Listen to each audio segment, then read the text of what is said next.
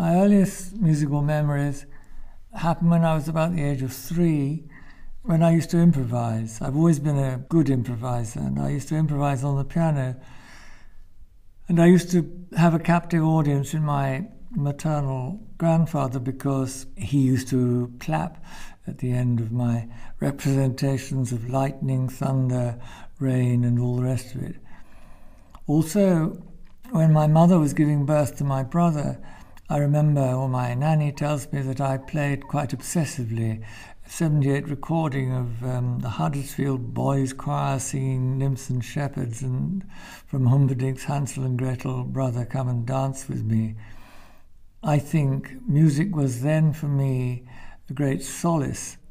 When I was 3, I used to think that thunder was the sound of God's anger. So in a way, I never stopped believing in God. It was something that never entered my mind. As Inrahat Khan has written, music is none other than the sound of the beloved. And although at the age of 3 I had no idea about Inrahat Khan or Indian Sufis, I think it was true for me at the age of 3, as it's been all through my life. I used to listen to Handel in the form of Solomon, also in the form of Solomon arranged by Sir Thomas Beecham, because I had the 78 records of this.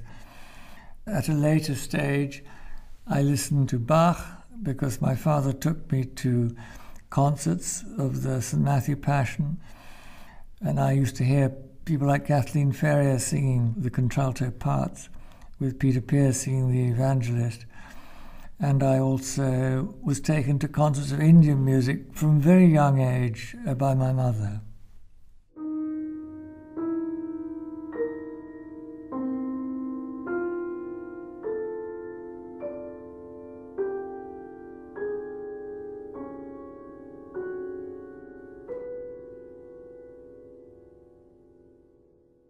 I composed the Donne sonnets while I was still at school. They were something that seemed to come out of me. The music was first performed at a concert given by the London Bach Society with Paul Steinitz conducting. And it was the first time that I'd really heard a piece of music played professionally of mine.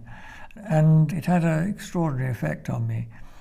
And I remember a composer coming up to me afterwards. I don't know whether it was Anthony Milner or Nicholas Moore, because both those composers were present, and said, did I always write such dark music? I can see that the music is metaphysically dark, but another story relating to the Donne sonnets was that Madame Ampanoff, who was then the head of Boosey and Hawkes, showed the score to Igor Stravinsky, and I was taken at a later date to meet Stravinsky when he came to the Royal Academy of Music. And I remember I was introduced to him, and he gave me the score back, and all he'd written on it was, I know. I don't know what he knew.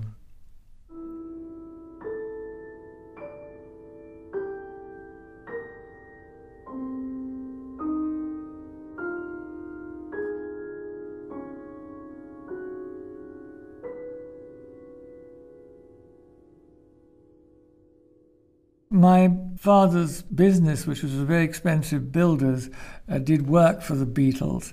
At that time, I must say, I enjoyed listening to the Beatles. I've never enjoyed greatly pop music, but I was introduced to Yoko Ono and John Lennon in a dinner party in Knightsbridge. And I remember that they arrived in a great white Rolls-Royce, and they brought their own macrobiotic food, and we never sat at table in the end. We sat on the floor and played each other tapes and ate macrobiotic food. After that, I think it was Ringo Starr, after John Lennon had emigrated to America, took over the project, and finally it was recorded by Apple label, yes. The Whale was a piece written by an angry young man. What was I angry about? I was angry because the world didn't see the cosmos as in metaphysical terms. I was also angry because what I saw of so-called classical music in those days was very po-faced, either coming out of Manchester, or the so-called Manchester School, or coming out of Darmstadt in Germany.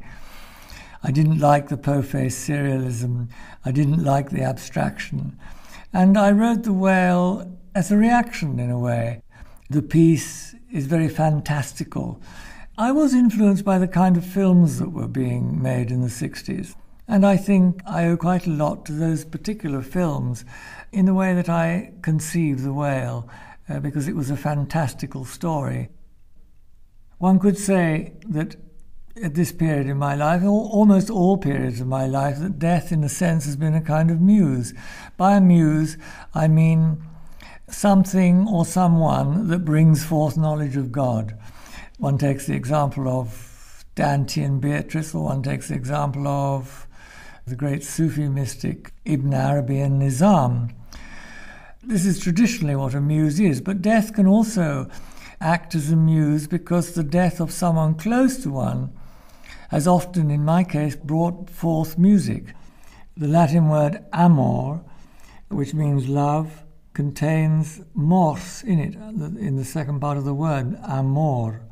And I think death and love are connected, and it's not surprising, therefore, that death and love act as muses. Any epiphany, whether it be a person, whether it be an event in life, can bring forth God.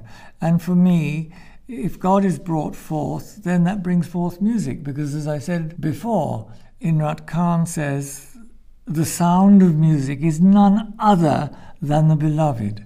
And there is only one beloved, and that beloved is God.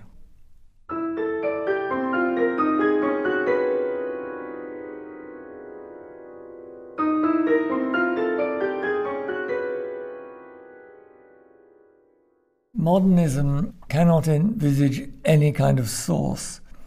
Modernism, in my experience of it, and it isn't something that I have turned my back on totally. I listen to the music of modern composers, I listen to the music of young composers, but I've never found, as yet, anything within modernism that has brought forth God. I've never found anything within it that I'm able to interiorize, and if you cannot interiorize a sound, then clearly the music has no spiritual possibility. One could take one exception. One thinks of the music, I think of the music of Webern, for instance, as miraculous and as a true epiphany. He was a mystic, a nature mystic. His early music is wonderful because one's no idea where it comes from. And then the late serial music, the two cantatas, the late piano variations, this music can be internalized because it's so transparent. I had a wonderful teacher in someone called David Lumsden, who introduced me to modernist techniques and modernist ways of doing things and took me to modernist concerts. And I'm very grateful that he did so. The fact, he said, that I would probably reject 93% of them, I think I basically reject 99%.